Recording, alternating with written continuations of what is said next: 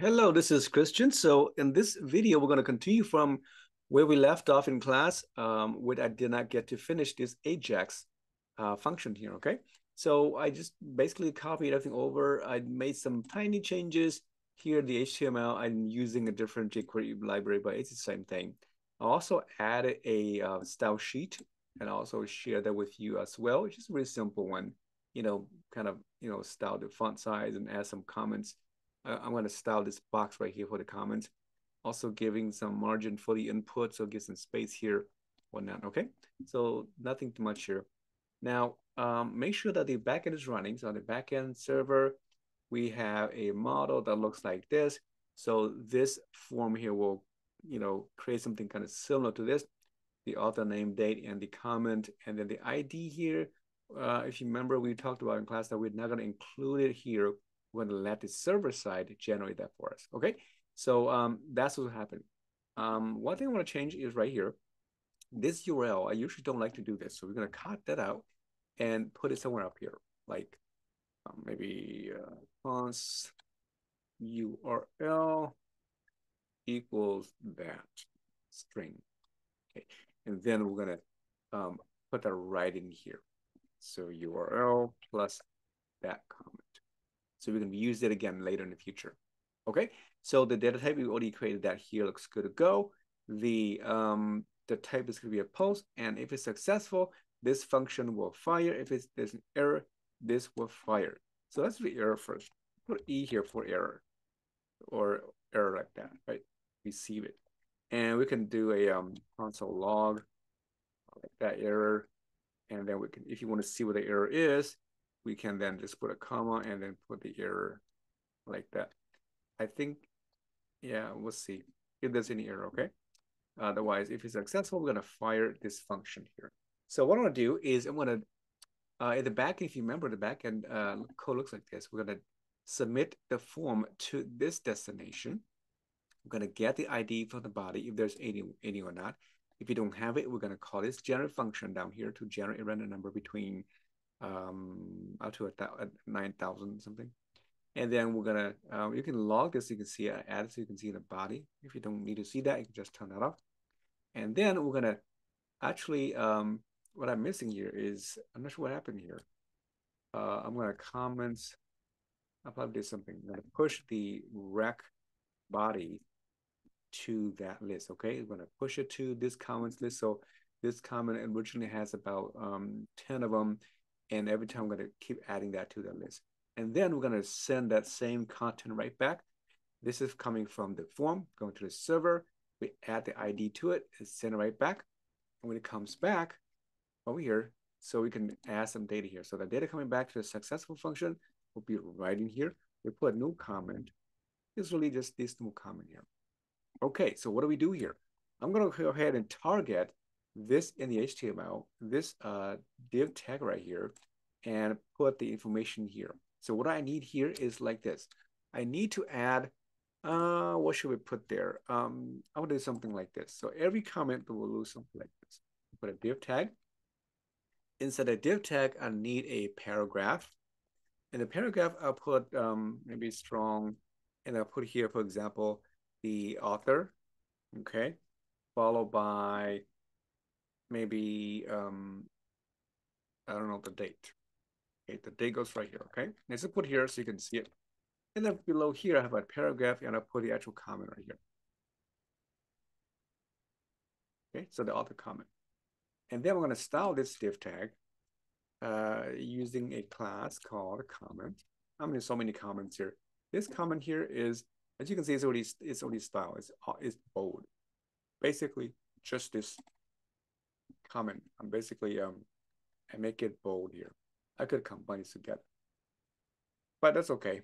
So I'll make it bold, and then that's all I need for this one here. Okay, so when I add something, it's gonna add it, push it to this list here. Okay, so now I'm gonna copy this over, cut that out, and go back to my Ajax and put it right in here. Okay, and this is gonna be my string. So I need to have a I'll put here let comment HTML is equal to that, and I use the backtick to set everything in the way I had earlier. So it pushes to over like that, makes it nice. And there we go. That's my string. I built that, and then in its place, I also want to add an ID here. The comment will be like comment 1 and comment 2. So I want to add here a dash, and then no, I'm sorry, ID here. It's equal to put here the comment like -1, -2, and so forth. So I'll put a $sign up here, the new comment dot ID.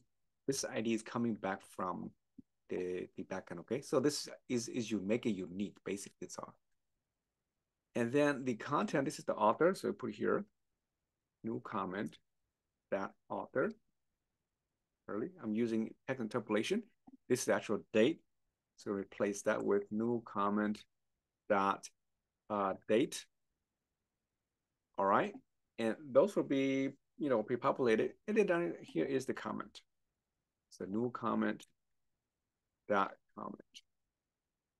Here we go. That is the one I need to do, and then I'm gonna push it to that comment. So here it's the destination. It's gonna go to the comment.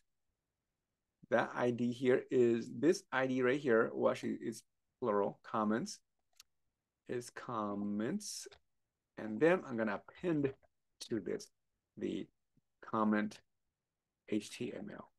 Okay. Remember again, if you pass data to it, it's a setter. If you leave nothing, pass nothing, it's a getter. So I'm gonna put a getter here. Right. And then once I'm done, I'm gonna clear my form. Okay, so I want to see if this actually works. So let's run the admin backend first. I'm gonna go right here, right click on it, open in the terminal, and then just type node index. Okay, port 9000. If I copy that over, and you should see it, but you don't have to check it. So now it should work if successful. I'm gonna close this now. I'm gonna do something here, so some tests like Chris is fine, and hi, hello, boom, right? You see there, right? It goes back to the server, comes right back, and we have a new comment added there, right? But then you see that the comment is still here. I want to clear this one every time when I add it. Add another one. You can see it keeps adding. We keep building that list right here. Okay. How do we know if the ID is actually working or not? Well, you can view in the DOM. This one I can't do it, but you can log out to see. You can see it right here. So, for example, I want to see ID just in case, right? I put it here. I'm gonna delete it, but I just put it so you can see. So new comment .id like that, right? If I do it like this, boom. So this ID of 4514, and then a different ID, right? So pretty cool, huh? So I can leave that out. I know that's working, so great. I want to clear this. After I add that to the list, oops, I'm gonna go ahead and target that form. This is the common form, right? This one right here. Copy this. Put down here, system typing.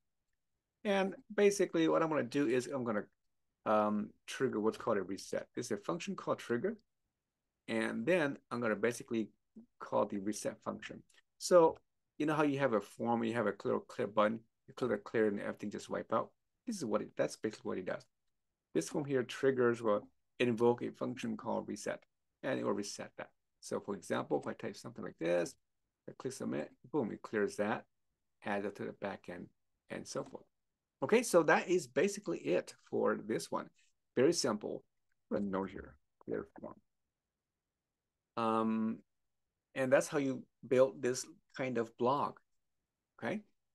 I'll do one more down here for let's say if there's any error. I mean, I don't have that thing here, but we can also display the error just so we can see it if there's any or not. I put here comments. I put here append, or not. I'm gonna put HTML error. Okay, if I have any error. So for example, if I go ahead and put like I don't know, a port number like that. Okay, and see what happens. Okay, that didn't take it. Something happened. Let's see if I do like, if I had something back and it's incorrect in the back end, I suppose. but it should catch an error down here. Now, the next thing I want to do is I want to load all the data back to this blog up here. And it just for comments, for something kind of interesting. So we're going to do the get, use the get request to load this link to this API. And we're going to get all the data coming back. Okay. So this is already working. We saw that already. It's going to come back. You see that the way I have it exactly the same what I has. I should just copy this basically. This is exactly what I have over here, right? I forgot I actually had that already. And then I'm going to call a function down here. And the function is basically, it's going to just see if it's inside. Okay, outside the comment, okay, right here is fine. I'll just do it here for now. I'll call a function and we load comment. And I'm going to have it so it will automatically load this comment, every, I don't know, 3 or 5 seconds or not. Okay, so let's just say that I'm going to do the get request. Okay, notice that I did not have to go through the Ajax at all. I could also do this. Plus the URL plus the destination is comments. Okay, this is another way to do it. Okay, this is when I get that, then I'm going to call a callback function that has the comment. I could use an arrow function. This is fine too. Like this is the comment HTML. And then let's see if this works. Okay, so this is the comment coming back, right? So this one here is kind of similar to this approach. Here I'm using the Ajax function. I pass the URL, I pass the data, I pass the type here. If I know exactly what type I want, instead of going to the Ajax, I'm just going to go to the get. So this one here, I could have actually rewrote this to use something like this. I don't want to do it by like post like that. Okay, so URL and then the function to handle that request like that, right? And then of course you do more, but you can have those. You can do each one of these by themselves like this, or I can call the same Ajax and I use here type will be a get instead of the post, and then do exactly the same as do here. But I'm just doing a simple get, so you call the get function directly, has the destination, and then the data coming back goes right into this variable, and then use it right in here. Okay, so what I'm going to do is I'm going to add to this comments up here called comments. And then the HTML, we're going to set the comments HTML to that tag. Okay. So I don't know. I'm not sure what happened. I'm basically overwriting. I should probably call the blog post here. Not sure what that's for. I don't remember why I put that there, but we'll see. So this will load if I call it. If I don't call it, then nothing happens, right? So what I'm saying is this. So if I have that function, and then I can call the function right away, loads comment, like this. You can see right there, right? It loads it. It adds all the comment that I have earlier. If I add something to it, okay, it appends to that list, right? It keeps what I had before, and then if I add something to it, it just keeps appending to the list and keeps growing, okay? So you can see that it's kind of useful in a way. What if if you share this link on the website and a lot of people come into your site and they can keep posting, right? So when you do that, then how do you know if somebody posts some data or not? So what you can do is you can fire this function at a certain interval so that it will load new content every time. If a user A comes in here, they make some posts, user B comes in here, and then it keeps loading that for you. So what you can do is this. I'm going to say set interval. This is the interval function.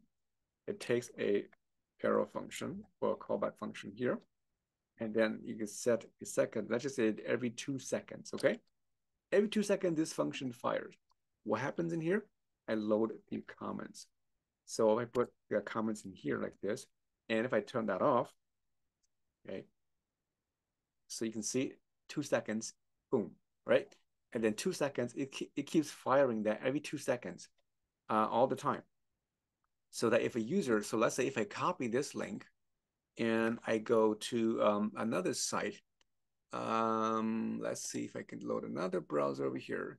Okay, so let's say I have this link over here and the user comes in here, right? Boom, 2 seconds, okay? And let's say I'm a user B and so whatnot. So I post something here, you know, Joe, and then hi there, something like that. I click submit, boom, right? It posts right there. And then if I don't do anything, it keeps, you know, adding that automatically.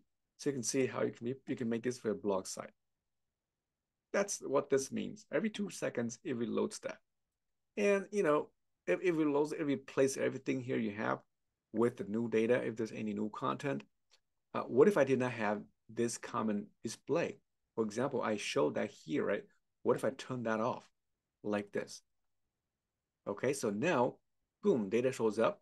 But when I add something, you know, and then the comment's not shown there until it reloads later, right? So the other user will also have something comment coming in. Let's say I back to like Jake, howdy, and I post that, and then it waits a couple of seconds, and then boom, there it is, shows up everywhere. Whoever have access to the site can actually see the data. And then if there's nothing changes, then it reloads that and replaces it every time, which may not be so efficient, but at least that's how one approach you can do this. All right. So that is all for this one.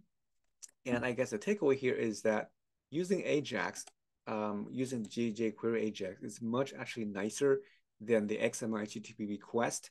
It does the you know, method chaining here. You can chain these together here like this. Well, not actually chaining, but you can use the actual Ajax function. Inside this Ajax, it's just a big object all the way here to here, okay, to here to here. Or you can go directly to its particular get. You know, you have a lot of these like the get, put, okay, dollar post, and then dollar that delete like that. Okay, so these are the 4 common ones. You can do the one at a time, or you can just use this Ajax function and change the type to post, put, delete, get, okay? And you supply the URL here, and then you load successful or not. Okay, so this success function right here, this is part here, goes right inside the second parameter, as you can see. Okay, so well, thank you so much. If you have any questions, let me know. I will share the code on Blackboard also so you can take a look at it. Otherwise, thank you, and I will see you next time.